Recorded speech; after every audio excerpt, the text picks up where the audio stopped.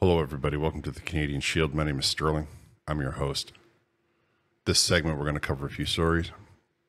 We're going to talk about Israel bombing, sending a targeted strike into Lebanon. Now, it might not be as bad as you might think. They're quite happy with the results. Sticking with the Middle East, the United States has decided to has attacked a part of Iran itself and targeted some militants that were there, or they were starting to do drone strikes or something like that. We'll cover that, how that actually has a stronger significance than the Israel-Lebanon situation. There was a horrific attack in England yesterday, and 3 children, unfortunately, are casualties. And the British populace has had enough, and they went after the police today as they tried to stand in the way between them and a mosque. Turns out that the Fraser Institute has done an analysis of our taxes in Canada, and we are spending more on taxes than we are on housing. If you can imagine that, 43% of our overall income is going directly into the pockets. That does not include carbon tax. And Abacus data is showing us that the Quebec vote has the Conservatives and the Liberals tied. And now the Bloc is way ahead, but the Conservatives and the Liberals tied could be an indication of one thing, and I'll cover that. All that's coming up. Before we get into it, I would encourage you all to like, comment, subscribe, hit the notification bell, share this channel with all of your socials. I have an open GoFundMe, and I have memberships if you wish to support the channel that way. Any support that you offer me, however, I appreciate. Okay, we're going to begin with the attack in Lebanon from Israel on their website, on the X site of the Israeli Defense Force. Frode Shakur, the man who unalived 12 children on a soccer field on Saturday and responsible for 30 years of Hezbollah terrorist attacks, was the specific target that they sent this missile in after. Now, before you get worried that we're going to be drawing Lebanon into part of the conflict, that will be the last country to come into this conflict because it has a strong Christian population, and they understand the nuances of the Middle East far better than you and I. In a targeted strike in Beirut, they hit because in those regions, neighborhood, right? So they know that all the people from Islam live in that region, and all the people that are inside of the various groups live in that particular neighborhood. So they know, right, where to send all of these. However, they are quite happy that they got them, and they, as you can see, they did a little 46-second video. Targeted strike in Beirut, Lebanon. The IDF eliminated the man behind the Majd al-Shams massacre, Fouad Shoukel. Shoukel was a senior military commander in Hezbollah and the head of the strategic unit, and in the past 30 years, he has been responsible for masterminding, planning, and executing every Hezbollah attack. He has a $5 million bounty issued by the U.S. State Department on him, and he has the blood of civilians from all over the world on his hands. He was involved in numerous terrorist attacks, such as the U.S. Marine Corps barracks bombing that killed 241 American troops. His elimination brings us one step closer to restoring stability in this region and eliminating terrorists who threaten the lives of innocent civilians. We will take every step necessary to keep our civilians safe on all fronts. In a targeted strike in Now, 2 things that you have to find interesting about that clip. First of all, the guy they were mentioning, I believe they have done a movie about him. The guy that started Hezbollah. He's also the one that's responsible for that American barracks bombing. And secondly, this was all done in total English. So there was no, the audience that they're targeting is not Israeli. They're targeting individuals who live in the West that speak English. So that's something to think about when you are watching how they took the time to worry about your opinion, your public opinion on the matter. Sticking with the Middle East, Grok on X is reporting the U.S. strike in Iraq amid Middle East tensions. The United States carried out a defensive airstrike in Iraq targeting militants preparing to launch a drone attack, according to U.S. officials. This action was taken in response to a threat against coalition forces occurring shortly after Israel struck Hezbollah in Lebanon. The strikes have heightened tensions in the Middle East, with various sources reporting on the events and their implications for regional security. this is a bigger deal than the Hezbollah strike. The Hezbollah strike will upset Hezbollah in Lebanon, but it will not get the Lebanese military of Lebanon marshaling any more than it already is. It's a very tense country, and because they have so many, they have a lot of Christians in there. It's one of the biggest Christian populations in the Middle East. So they're involved in government, and they will take this strike from Israel and say one thing. But if Israel does 20, that'll be a different story. But this one, okay, you got the guy, don't do it again. Everybody washes everybody's hands and everybody's happy. In Iran, however, will be very unhappy. The idea that the Americans will have yet again launched a strike. The Iranian issue becomes much bigger because Iran is in bed with Russia. So Russia is supplying all of the really top-notch protection for Syria. There's a lot of possibility for that to flare up if Iran decides that they want to get, offended by the United States dropping yet another surgical strike right into their country inside of their own borders. Up to now, they'd all been fighting it out in Syria, as far as I can tell. So it'll be interesting to keep an eye on. I don't know that Iran necessarily has much of an air force, but they do have quite a bit of navy that causes a lot of problems for the global oil, and they may elect to strike back that way. I don't know.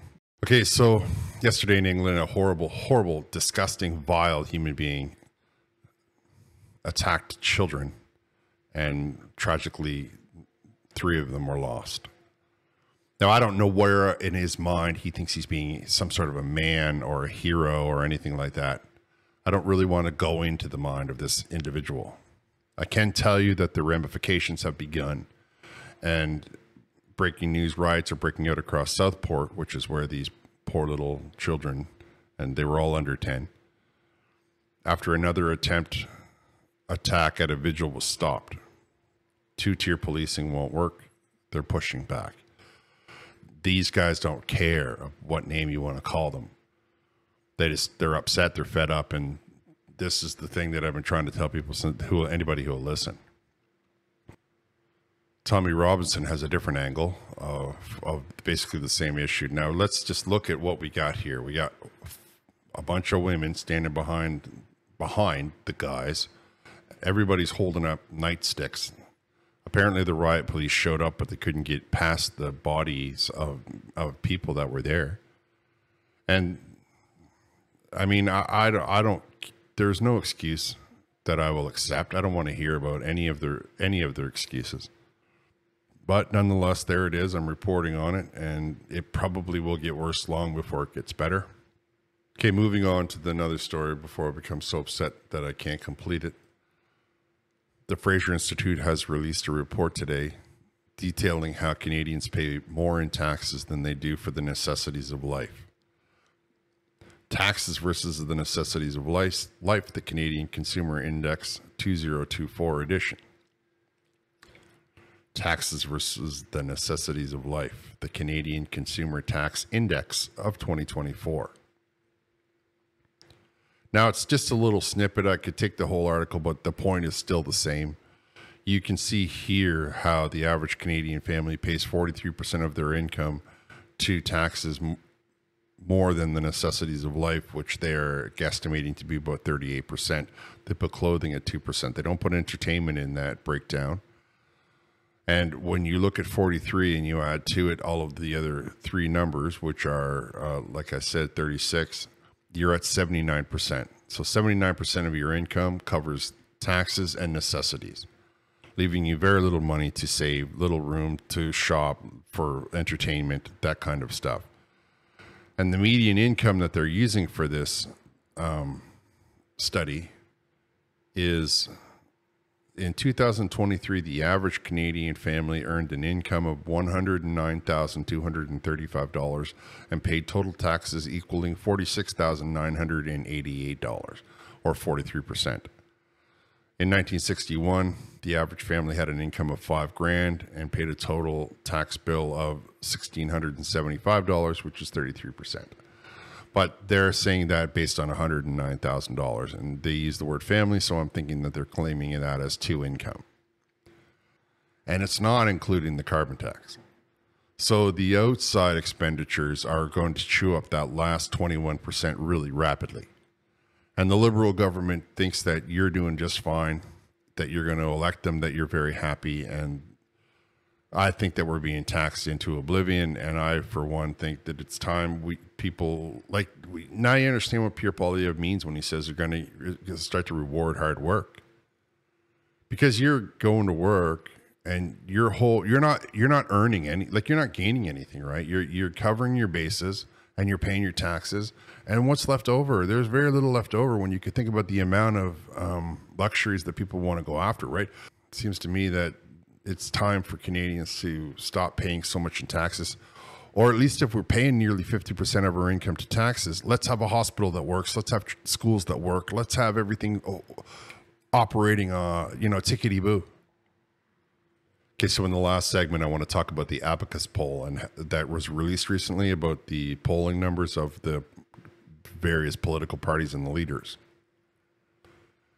Now, in one segment of that, they had one done by region, committed vote intention by province, region.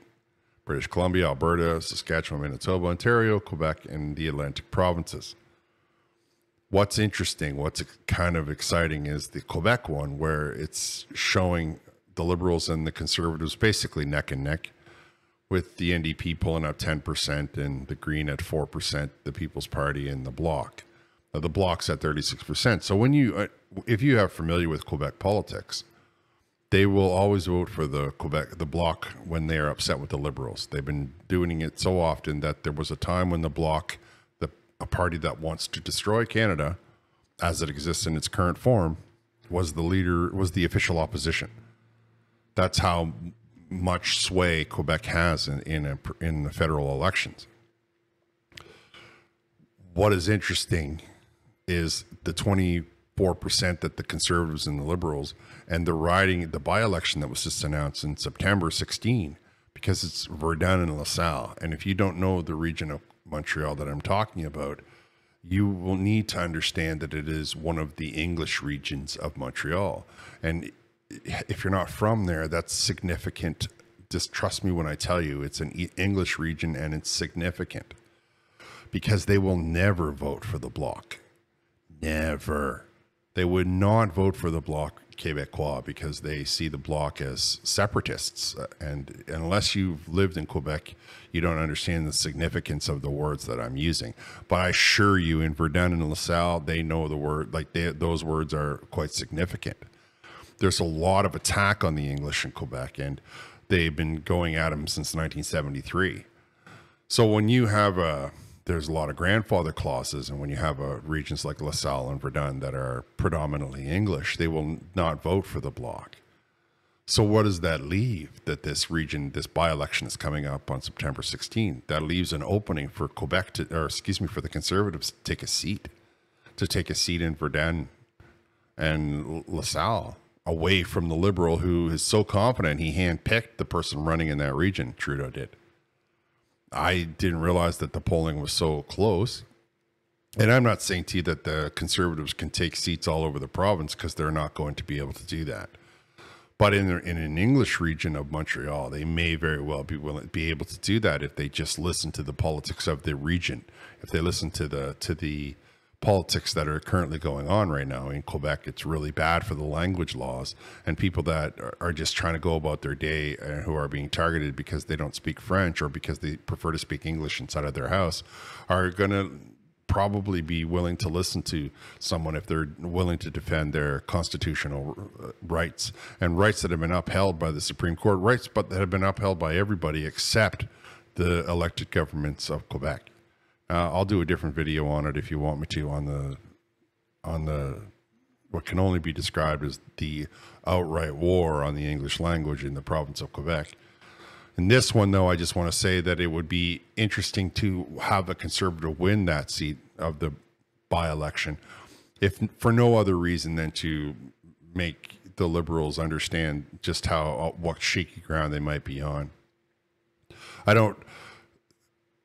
I mean, you need to appreciate that without Quebec, the Liberal Party loses a lot of seats. Now, if they lose Quebec and they lose Toronto, they're going to have about as many seats as the NDP currently does. But there's a lot of that can happen between now and then. All right, I'm going to wrap here. I want to thank you all for listening. I'll talk to you next time.